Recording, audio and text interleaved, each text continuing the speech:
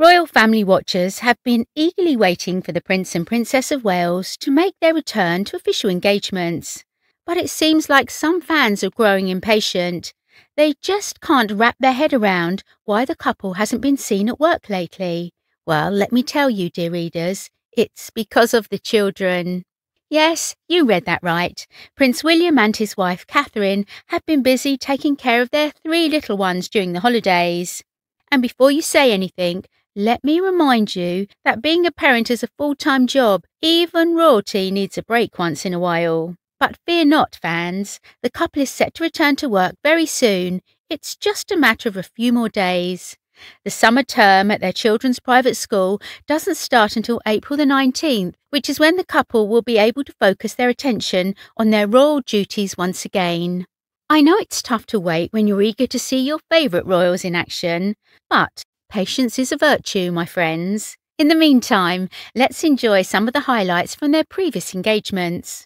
Now, who can forget Prince William's visit to Poland back in March? He met with groups of Ukrainian refugees who had fled their homeland and settled in Warsaw. It's always heartwarming to see members of the royal family using their platform to raise awareness about important issues. And let's not forget about the Princess of Wales's inaugural meeting of the new Business Task Force for Early Childhood in London. She's a true champion for children's rights, and we can't wait to see what else she has in store for the future. But the real excitement lies in the upcoming coronation of King Charles. Fans are already counting down the days until the Wales' family steps into the spotlight once again. And guess what? All 3 of their children will be participating in the procession from Westminster Abbey back to Buckingham Palace.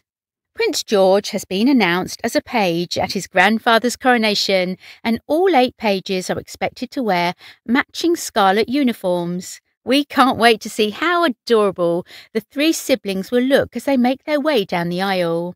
So, let's cut the Prince and Princess of Wales some slack, shall we? They've been busy raising the future of the monarchy, and we're sure they'll be back in action in no time. Until then, let's keep our eyes peeled for any adorable photos of the royal children and try to contain our excitement for their return to official engagements.